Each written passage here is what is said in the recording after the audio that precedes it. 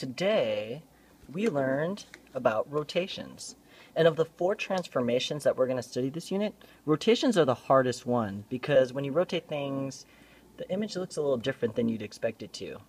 But instead of a normal coordinate grid, today we used a polar coordinate grid.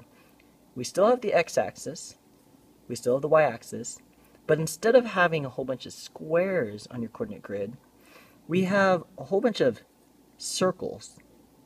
And it's broken down into angles. So this is really going to help us rotate things around. Alright? So I've got a triangle here, triangle ABC, and we're going to rotate it. And let's say we're going to rotate it counterclockwise, because today we're just going to rotate everything counterclockwise, just for simplicity. And let's say we want to rotate it 60 degrees. Okay? So I made myself a little transparency. And on the transparency, I have the axes, and I drew the triangle in it.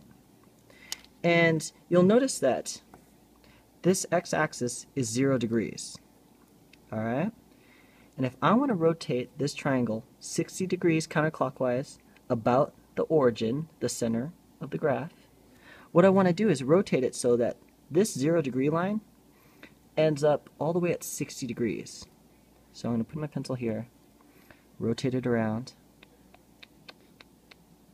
There, right here. So this is where my triangle should end up if I rotate it 60 degrees around the origin.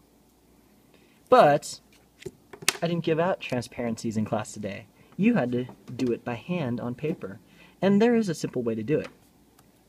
I'll show you. Point A is right here at the 0 degree mark.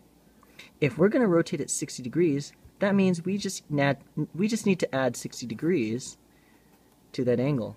It should end up at 0 plus 60 is 60 degrees. So follow this line until we get to 60 and plot a point. That's going to be where A prime ends up. And do that same thing with the other points. B is at 30 degrees. 30 plus 60 is 90. So this point should end up at the 90 degree angle marker. Follow the line, 90 degrees. There's B prime. C is currently at 90 degrees. 90 degrees plus 60 degrees is 150 degrees. So I need to rotate this, follow the line, until I hit the 150 degree mark. Right there.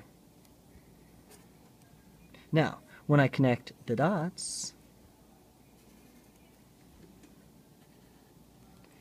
that is my rotated triangle. And if I want to check it, I can because I still have my transparency. Rotate this 60 degrees.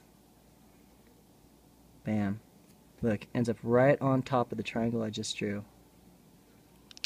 So that's rotating on a polar coordinate grid.